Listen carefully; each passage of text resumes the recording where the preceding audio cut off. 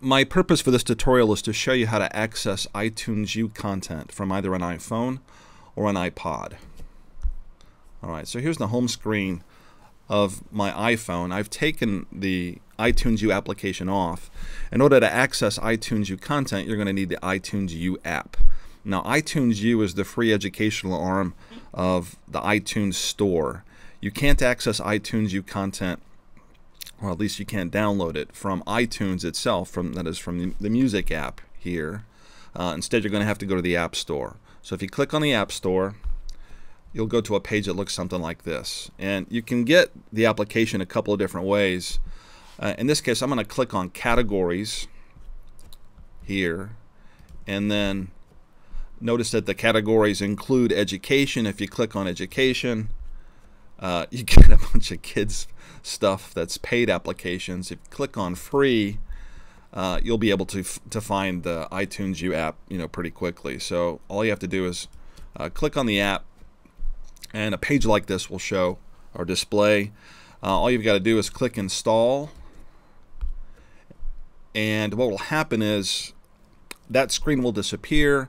It'll go to whatever page you have the new applications going on. You'll get a status of how fast the download is occurring. Once it's done, you can access the application from here. But since I'm going to be using this application a lot, I want to move it to my first page of application. So I'm going to move it here, and we're good to go. Alright, so in order to access iTunes U content, you need the iTunes U app. So you click on the app, and what will display will be a bookshelf.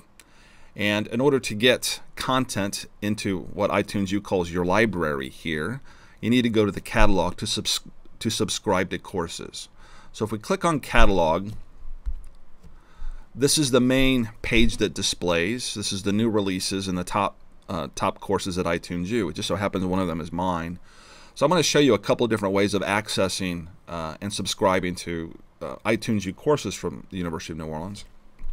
So the first thing I'll do is go through the top 10s, because if you're trying to subscribe to a philosophy class, there aren't that many philosophy courses in iTunes U, and our courses are doing quite well. So if you select top 10s, there are a variety of different categories. You scroll down to philosophy, and in this case, my philosophy of mind class is number 1. So I want to show you how to subscribe to a class, and it's pretty easy. All you do is you select the class, and this subscribe free button displays. All you have to do is click on the subscribe free button, and you'll be asked, do you really want to get the course? Get course. So you click on get course, and what will happen is you'll see this visual representation of the class appearing on the bookshelf in what is called your library. So it's going to be from here that you'll access the content for the specific class once you've subscribed to it. But let me show you another way of accessing the UNO's iTunes U courses. So again, from the main page on the catalog, instead of clicking on top 10s, click on browse. When you do that, it'll load, and you'll get a big pull down list listing all of the universities and colleges and institutions that are hosting iTunes U content. It'll take you a few swipes, but you'll scroll down eventually and you'll get to the University of New Orleans. Once you do, you'll get a listing of our iTunes U courses, and again, the order will vary very likely. If the course you see is right here, great. If not, then all you have to do is scroll down until you see All. Click on See All, and you'll get a list of all the iTunes U courses that UNO has. And you just keep scrolling down until you see the course that you want. In this case, I'm going to subscribe to my ethics class. So you click on the ethics, and like before, the subscribe free button appears. You click on it, and again, you're prompted, do you want to get the course? Click get course, and it will load. As you can see, the screen capture here, and then finally it will appear on your bookshelf in, again, what iTunes U calls your library. So in order to access any of the iTunes U content, first you need to get the app, then you need to subscribe to the courses. Once you've got the courses, then you can start completing the content. So in this case, I'm going to open the ethics class, and what will appear sorry about the phone, I'm just going to let it ring. What will appear is this info from the info page.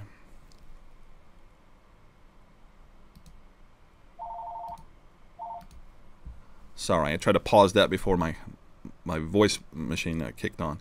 Anyway, this is the overview of the info page. You notice down here at the bottom that the course material, the content itself, is broken up into info, posts, notes, and materials. So I'll talk about each of these. From the info, the first thing you can click on is the overview, and the overview is just essentially the course description for the class. If we go back, if you click on instructor, you'll find a little button to email your instructor from within the iTunes U app. If you click on outline, scroll down here, you get an outline that corresponds to the content the way the instructor wants it to be completed on the syllabus. The main thing that you'll do, and what you'll be using again and again, will be the posts here. So if you click on posts, this is where you go in order to access the content that's wedded to the outline, that is, to the order in which material needs to be completed on the syllabus. And instructors use these posts in order to give you instructions on what needs to be read before a particular lecture needs to be completed. You'll have access to the lecture notes. At least the way the philosophy department does it, our lectures are narrated podcasts synced with slides of text. And unfortunately, on the iTunes, via the iTunes U app, you can't see the slides change as the narration completes. You can if you're accessing these lectures on your PC using either iTunes or some combination of iTunes and QuickTime. But you can still follow along with the lectures by downloading the lecture, downloading the slides, starting the lecture, and then opening the slides, and then just sort of scrolling through it. In any event, the assignments, maybe readings, links to web pages, videos, whatever. However it is the instructors organize the material, it'll be available through these posts. And sometimes the description's longer than what fits in this little abbreviated version. So if you click on the arrow here on the right, it'll expand the post. In this case, I've got a lot more text than displays in the abbreviated view, but you still have access to, the documents here, which include the syllabus, the game plan, the required textbook, and so on and so on. So I'm going to go back to the post and scroll down to more or less a standard post for me. So I've got, in this case, the assignment, which is, complete lecture 2, whatever. Usually I've got, got to read, then complete the lecture, then post your reply on to a 1-minute argument discussion on Moodle. Bottom line is you'll access the content from the posts. So I want to show you how to download it.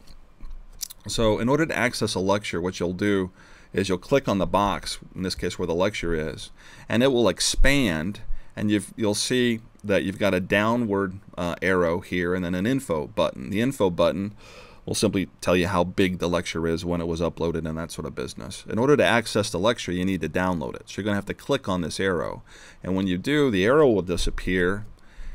In fact, I'm going to expand the lecture notes too and then download them both. Again, you can't access the notes or the lecture until you download them onto your device. So in this case, I'll begin downloading the lecture, and you get a representation of the progress of the download. I'm going to start the other download. So this one's about done, as this one's is almost done, as this one's nearly finishing. It doesn't take long to download these things. Podcasts are much, much, much smaller than video files. In any event, this is what you see when, in this case, the lecture and the lecture notes have been downloaded. And again, the lecture notes for me and for my faculty are essentially just a PDF of all the slides found in a lecture.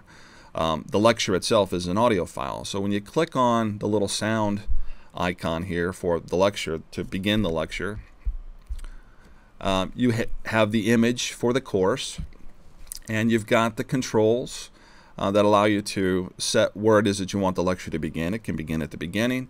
You also have the option of playing the lecture at a faster rate than it was recorded, or for that matter, at a slower rate. And since it turns out, 55% of everyone who's accessing all of our content are doing so via their phones, And I've gotten a lot of feedback on this, that a lot of people are listening to these lectures while they're in their cars, while they're on their treadmills, while they're walking, while they're doing whatever. So you don't have to follow along with the slides, but in order to get the full benefit of the lecture, you ought to be listening to the lecture and seeing the slides that the lecture is being created from. In any event, you can control the lecture from here. In order to take advantage of the slides, all you've got to do is click this arrow here to go back. And having already downloaded the lecture, having only downloaded the slides, you go back, you open the slides from here, and the slides will appear, and you just sort of scroll through the slides as the lecture is completing. All right, so you go back to the lecture, you listen to the slides. When you're done, one of the things that you can do in iTunes U is the application is to check off the things that have been completed, so you always have sort of a list of just how much more stuff you need to do. In any event, the thing that you'll be doing the most will be accessing content through posts. But there are a couple of other things. The note feature allows you to create notes as you're listening to a lecture or as you're accessing other kinds of content.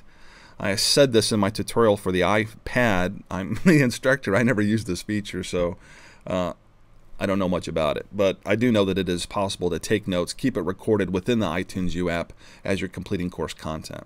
Another way of accessing course content is going to be down here through materials. And basically all this is the list of all the materials that have been uploaded into the course that you have access to, typically through the posts. It's just that through the materials, it's not organized necessarily in the order in which it needs to be completed. But in this case, it's organized according to the audio files. That is, I've got for this class, 23 had been uploaded at that time. Videos, 3, or at least links to videos, documents, PDFs, web links, and you can access these materials by clicking on whatever type of media it is. So in this case, I can again, download lectures requires that you first download it. You click on the downward arrow. In this case, I had started downloading this particular lecture. So you don't have to go through the post to access the content. But the main chief advantage of iTunes U is that it makes all of these lectures, lecture notes, links to supplemental materials, whatever, available to you such that you're not chained to your computer in order to complete content for the class. All right, so here's my updated library with all of our philosophy classes on it. Let me tell you again that if you have any, I'm scrolling to the first slide, that if you have any issues or problems with iTunes U or accessing our content, you can contact me in one of a couple different ways at philosophy, that is philosophy@uno.edu, or through iTunes@uno.edu. And I've created one other tutorial so far that's on how to access iTunes U content from an iPad. I'm going to create one more tutorial that will show you how to access iTunes U content from iTunes on either a Mac or a PC.